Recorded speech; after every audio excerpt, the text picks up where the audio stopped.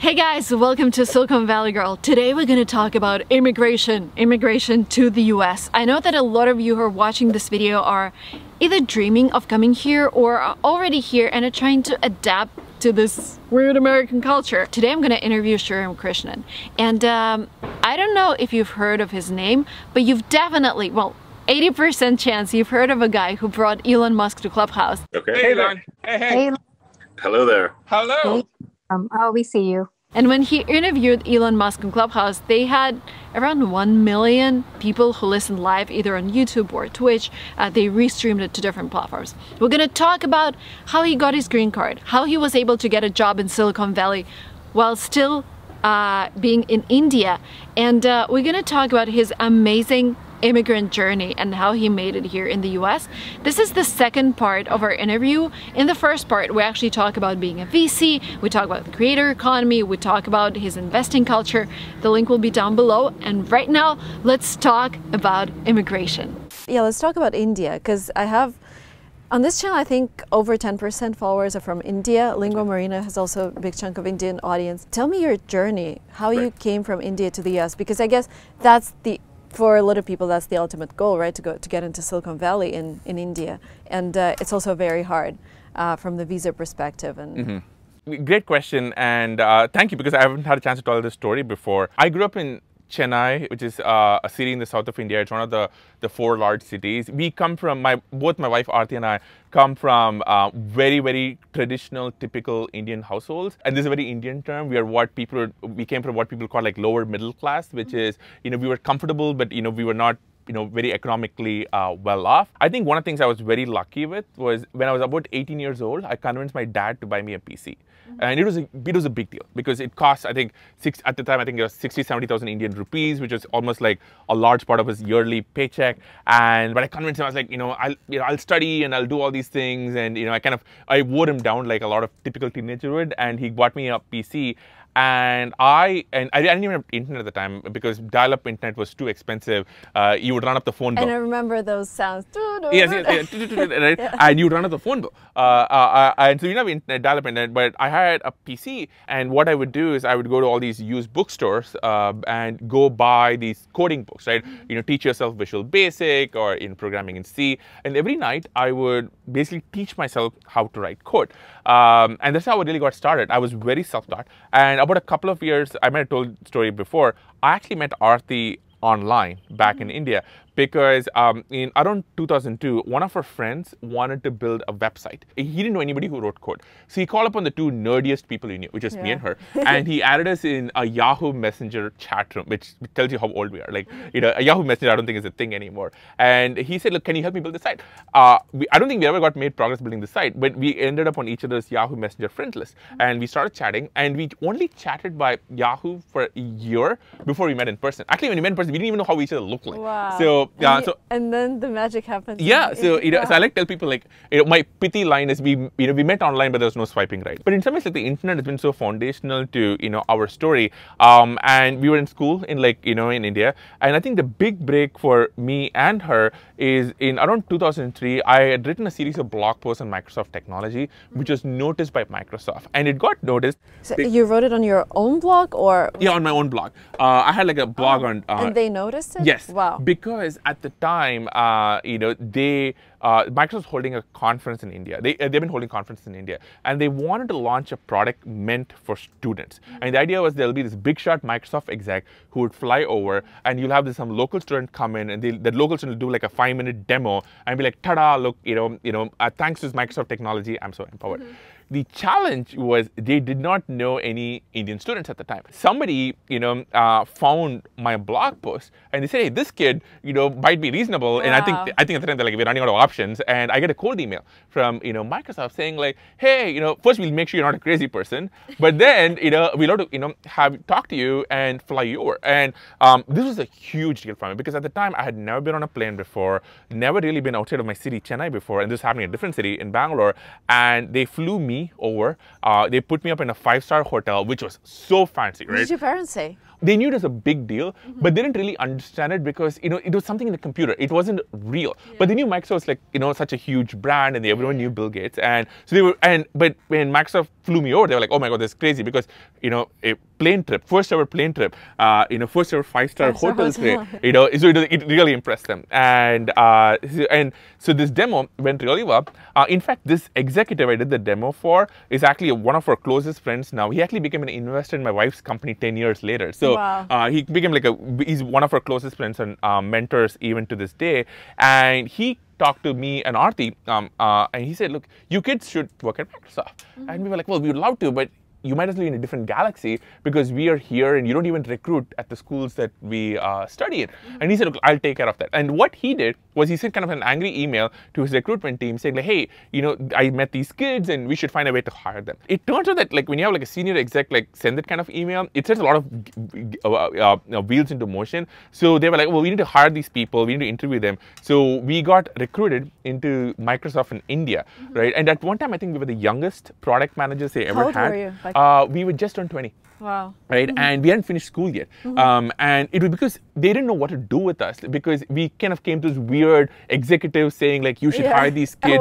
What they should do, nobody. So we kind of short-circuited the process, and we got hired into Microsoft in India. In fact, so this is a story I was not comfortable telling for years. We didn't finish college when we actually joined Microsoft, but we needed to get our degree. So Microsoft actually spoke to our colleges, and they said, look, let them work at Microsoft and count the work as Microsoft as credits, so nice. that you actually we get degree. But it took some negotiation, right? And I think Microsoft kind of sponsored some event to kind of make them all feel happy. Only many years later I felt comfortable. But we got our degrees, so we actually have our degrees now. And so we joined Microsoft. Microsoft India was amazing. So Aarti and I loved that place. And this is also when we started dating, and we loved that place. We would stay up all night at work. I remember we used to sleep at the office, right? We just we just have our sleeping bags, and we worked all day and night, because we were just kids. We had we had no life, and we loved Microsoft. And even to this day, I'm so thankful to Microsoft for kind of giving us that opportunity, because without that, who knows where our life would have been. So we spent 2 years there, and 2 years later, Microsoft flew us over to here. Did you ask for it, or? Kind of, right? I think we had, there were some interesting teams which were building work here, and one of my managers had moved here, and they were like, hey, you should come work here. And once we figured out the visa process, which I'll get into, they flew us over here being Redmond near Seattle, which is where Microsoft is based out of. And that was a very remarkable experience. So I flew here in May 2007. First trip abroad, right? Yes. And that was crazy. I spoke the language, but I remember being here and I didn't really have a credit card. I didn't really have any money. You're all alone here. And what year was it? 2007. And 6 months later, Aarti came on board too, and she flew over too. And I think that was her first international flight. So for all of us, it was such this weird experience. I remember, I don't think I've told the story before. The very first day I wake up in Redmond, I'm at the small motel place that they set up for Microsoft employees until they find accommodation. And it's a sleepy suburb. Microsoft, the building is right across the street. It's 20 feet in front of me. And there is this, you have to cross the street and you have to get the lights to turn on. And India does not have a concept of pressing a button to get the lights to turn on. And I'm standing here and I'm like, how do I actually cross the street? Right? And you're waiting and waiting. I waited for probably 40 minutes, and I felt so I felt like, okay, here I am, I have this amazing job, and I'm late, right? And I can't figure out how to cross 20 street, and I was terrified of jaywalking. And there are all these kind of, and Aarti and I, when we came here, we didn't have a car for I think probably over a year and a half, and Seattle winters actually that year got pretty cold, and we would walk a mile and a half in the snow to buy groceries. And I think pretty much any immigrant probably relates to some of these stories, but we were but I think the thing which we loved was Microsoft itself and being in technology. Even though it took me a while to get used to living here in the US, when you saw that Microsoft sign and when you walked into that building or when you switched on your computer, you felt at home. You were like, I can do this. I know this world, I can do this. So I think because all this is why we are so thankful to Microsoft, and they always hold a fond place in my heart, because they kind of plucked us out of obscurity and kind of planted us here and kind of gave us all the opportunities which kind of really started our career. So we spent 5 years at Microsoft. and we loved that place. I worked on cloud computing. I worked on Asia, right? Yes, I was one of the first PMs they ever had on Azure. Even before it was called Windows Azure. But I think Aarti and I, we always idolized the mythology of Silicon Valley. Yeah. I like how you watched the Silicon Valley movie on your Yes. first date. Oh my gosh, you did your research. Yeah, Wow. it's Okay. it's just amazing. How do you know this? Pompliano. Wow, okay, wow, yeah, that is impressive. You did your research. That is true, right? So this is going to sound very nerdy, but Aarti and I, I think in some ways, we've always kind of bonded with the idea of like being here in technology, even when we were random kids in the middle of India. And one of our first dates was we downloaded a bit-oriented copy of Pirates of Silicon Valley. Hopefully 15 years so nobody gets me into legal trouble now. And, and we would watch it in my tiny room, which had like no furniture.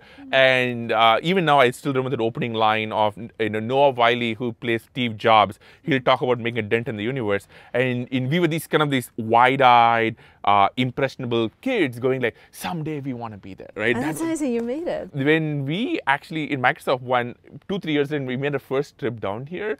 The first thing we did was, and this was, when Steve Jobs was alive and CEO of Apple, was we used to go drive around to his house. Right? I think everybody does. Everybody does. We went to Zuckerberg's house Yes. and Steve Jobs' house together to drive around. In fact, I think Aarti used to say that Steve Jobs' security people probably had like a profile on her because she would like run past the house and then we would take a photo in the Apple One Infinite Loop parking lot, and we would send it to our parents, and it was so inspirational, and we felt like we had made it. We felt like, oh my gosh, we are here at all the famous buildings. And it's funny because when I was at Facebook, I used to see people now doing that. They come to Facebook and they bring their families, and I always love that. Because I think when you grow up here, you don't really understand that, and I always love that moment, right? Because it is such a special being, like you're actually finally physically here. But we did that. Like we would come down, we took a photo in like every one of the famous campuses. All the guards would be like, yes, all the guards are like, I think they were used to it, and but they were like, yeah, we definitely did the tour of his house here and the campuses. But yeah, but we always want to come here. But our immigration process was really tied to Microsoft. We didn't really know how to leave Microsoft for a long time because leaving it would have kind of caused all these issues. But you were an L1 visa yes. at Microsoft, and then they applied for a green card for you, or? Yeah, so well, this is going to get like very deep in the immigration process, right? But we were on an L1 visa, but I forget what had happened, but at the time, Microsoft had some layoffs. And because of the layoffs, either the US government or the Washington government had stopped processing the piece of paperwork that you need from the Department of Labor, right? I think you needed, it's been so long now, but I forget. But you needed some approval, and they stopped processing it and said, hey, Microsoft, you need to tell us like what's going on here because you just had these layoffs and there's this huge political conversation happening at the moment. But the reality was like, green cards just got stopped for us, right? The whole process got really stopped. And actually, there was a time when we were about to move to Canada because with Microsoft or with Microsoft. Okay. But eventually, I was like, we want to build startups and companies. We don't want to like be at Microsoft forever. So maybe we'll go to Vancouver and we'll come back and recapture our priority date, right? Which is like if you're on a visa process, you know what that means. But thankfully, there's a lawyer at Microsoft who said, hey, you know what? Let's maybe try applying for you in a different category because we think that you really qualify. He tried it, and EB1, right? EB1. Yeah. And we got through, and probably one of the things which is, when it comes to like things which impact your life, I would say that is top 5, right? Absolutely. Again, this is one of the things, if, for folks who are watching this, if they are in the immigration process, they probably understand it, but if you're not, you may not. But I remember the morning when we got the email saying we're approved.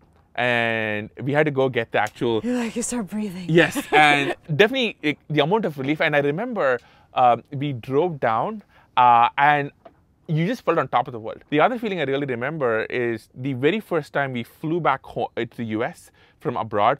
And you don't have to go through the process of sitting in the room, right? Well, yes, you always had to carry all this paperwork. Right? You always had to carry all this paperwork where you kind of, your employee letter and your paycheck and all this.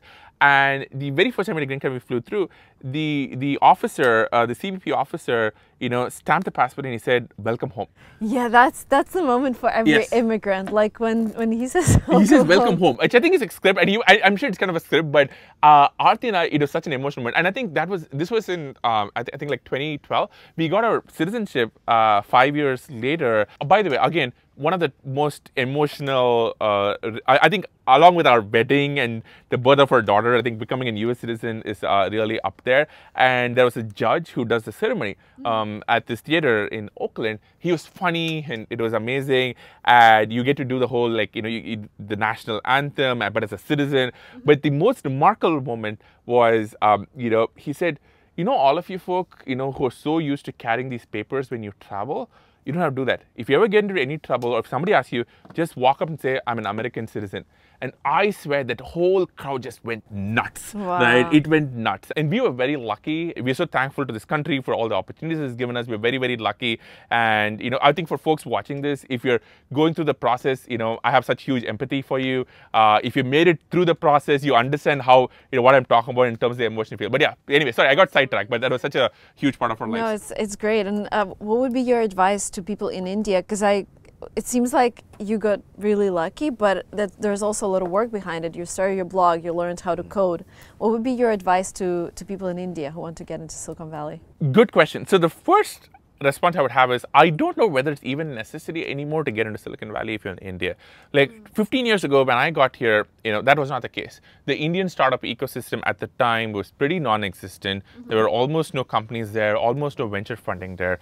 But India right now is just exploding with startup activity. The week that we're shooting this, we have Zomato, which is just going public. There are all these other startups which are going to go public soon. There are like dozens of Indian, companies at $1 billion+ valuations, huge consumer brands, Paytm, Swiggy, Cred, Zomato. There's such amazing activity that, first of all, I think if you're in India, you have just great opportunities at home. And I think, that's been so exciting for me to see, which is every time I go back home, it's just meeting the amazing local ecosystem, and not just founders, right? You meet angels and you meet full-fledged VC firms and you meet people who have made some money and they're trying to give back to the ecosystem. If you do want to come here, I think, the first thing I would say, the internet is your friend.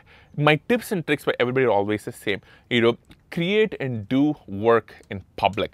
If you want to write on Twitter. If you want to create videos, this is start a vlog. Start a vlog. There's so many amazing Indian YouTubers and streamers these days. It's so amazing to see. If you write code, put up your work on GitHub, because the world is so flat now and people really want talent. So showcase your work. By the way, even now, every 2-3 days, I will go seek out somebody on Twitter, who I never met before. I don't really care which part of the world from them. I'll kind of send them a DM or send them an email saying, hey, I really like your work. So I would say, the first thing I would say is just start publishing your work online. And I think this applies to everyone, yes. Worldwide. Yes, actually, that's true. I think that's part of it, which is, it doesn't really matter where you are in the world. Yeah. The internet is your friend, because you can just, a smart blog post or a well-done video or a great piece of code can come from anybody, and nobody really cares where you live.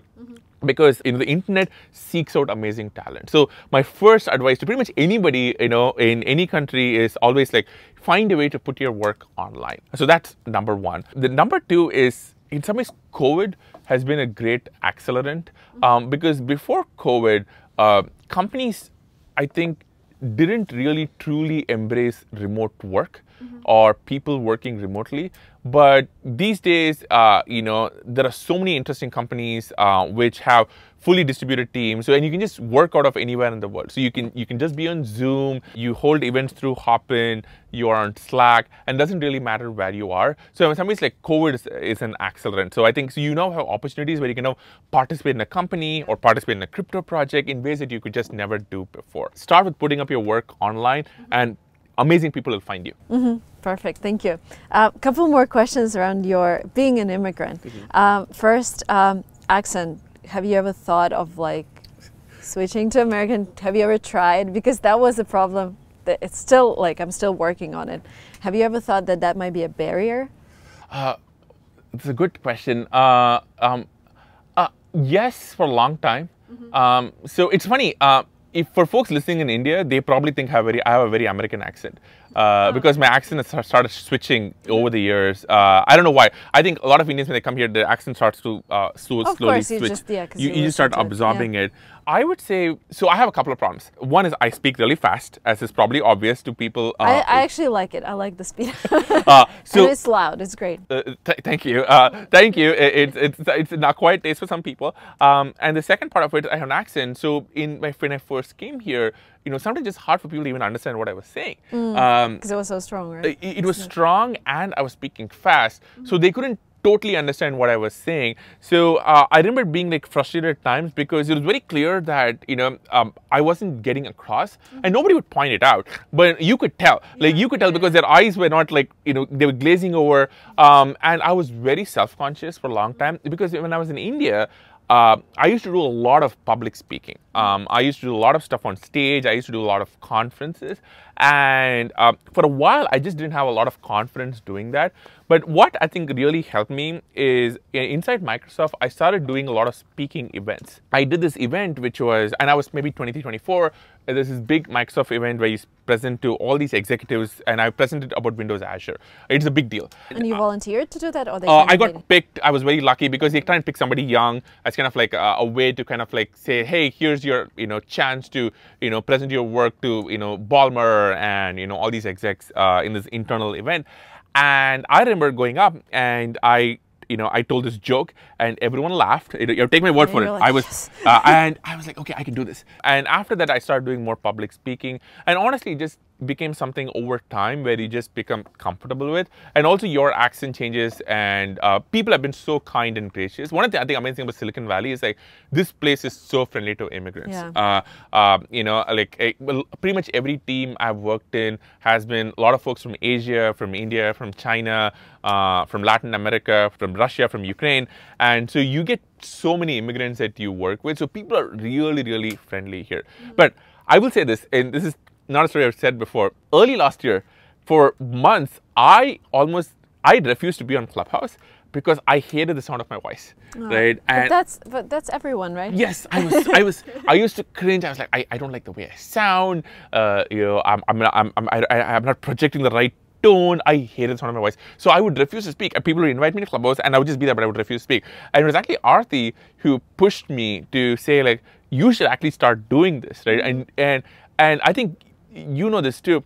The only way to get comfortable with something is just do it a bunch of times. And once I started doing Clubhouse a bunch of times and I started getting some positive feedback, I was like, I can actually do this. So my next thing... I like your approach. You just go past your fears. Well, thank you. Well, my now current fear is actually being on video. And, so in some ways, like, you're really inspiring because for so many years, I was so self-conscious about being on video. I think a lot of us are. I was like, I don't really look right. Am I coming across the proper way? But now I'm like, I'm trying to get over it. And I think the secret to all these things, if you do it enough times and you learn from it, you get better. So I don't know if this answered your question, but I just got comfortable over a long period of time. No, it does. It's great. Yeah, you just overcome your fear and do things that you wouldn't even think about. Or you get really good at hiding it and managing it. Well, yeah.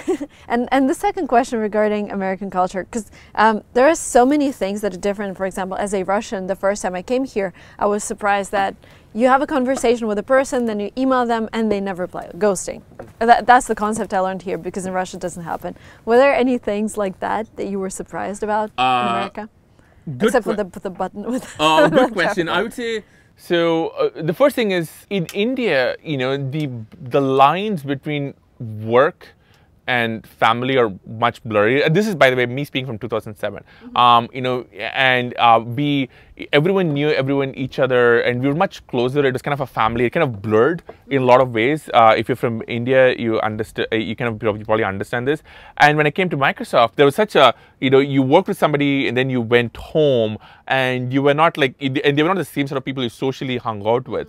And that was kind of like a bit of a change. And it was also because I think the people we worked at Microsoft was a bit older than we were. So we didn't have a social circle we could plug into. That was a change for us. I think the other part of it is like, just the social dynamics. Like, for example, I remember when you first came to Seattle, somebody on the road would strike up a conversation with you, which would not happen in back home in India. Like, you just wouldn't speak to a stranger on the street. But in Redmond, it was very common to speak to a stranger in the street. Well, hey, how are you doing? And what's your day like? Yeah, good. Nice sweater. Where'd you get it? That took some getting used to. I would say the thing which took me a while to get used to was like in corporate culture in the US, there is not a lot of deference to authority. So there is this kind of, there is this term called the power gap, which is basically in different cultures, how much deference to authority do you have? And Eastern cultures, India, Japan, usually have much more deference to authority. Like if, for example, if you have somebody who's senior in a room,